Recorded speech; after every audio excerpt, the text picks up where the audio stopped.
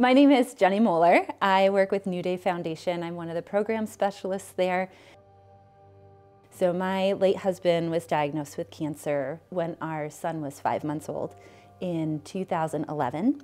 And we went through chemo and radiation and surgeries and the whole thing. Thought things were working, they weren't, and he passed away on January 9th of 2013. I know cancer. Cancer, it clouds a lot. And even 11 years out, there are still moments that it catches me. So being able to look at these families that are where, they're where I was 11 years ago, 12 years ago, and be able to say, I get it, it creates this natural bond. For me, it also allows me to continue Aaron's legacy. I feel like I'm giving back. I'm taking this really, really painful, horrible story that I would never wish on anyone, and it's being used to bring at least a little bit of hope to someone else who's in there. It's hard when you're going through cancer, when someone is healed on earth and there's no evidence of disease, everyone is like, God is good, he's healed, he's so great, won't he do it, right? But that same response doesn't happen when someone is healed on the other side, right? And my sister-in-law, when Aaron passed away, I was talking with her about that. Like, we prayed and prayed and prayed, and he was healed as a child of cancer. Like, why didn't God do it again? Like, we have this baby now. Like, what are we supposed to do? And she reminded me that God healed him more completely than any of us had the courage to pray.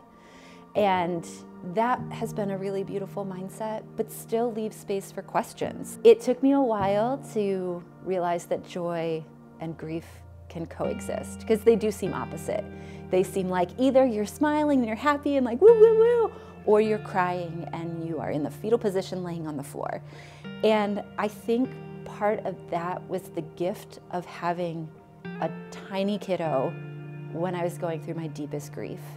Adults, when we grieve, we tend to have longer periods. It stays with us. We think about it, we process it. Kids, I would take my son to the park and we're having a great time, we're on the swing, we're playing, I'm pushing him, and then all of a sudden he'll be like, I really miss my daddy, I wish he wasn't dead. And I'm like, trying not to cry behind him as I'm pushing him. 2 seconds later, it's like, can we go on the slide now? And he's off and running. And so it was such a beautiful practice for me to try to keep step with him.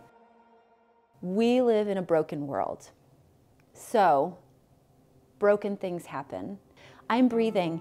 Everything hurts, but I'm breathing. Okay.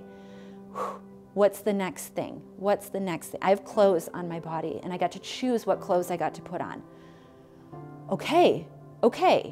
This all still sucks over here.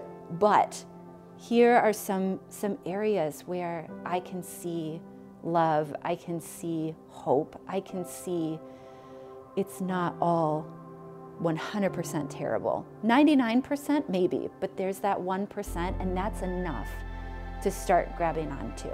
So when you feel like you are at the bottom, there's no way out, there's no ladder out of the pit, there's no even just spaces in the dirt to dig your fingernails in to start that climb out, there are other people who can say, I've been there.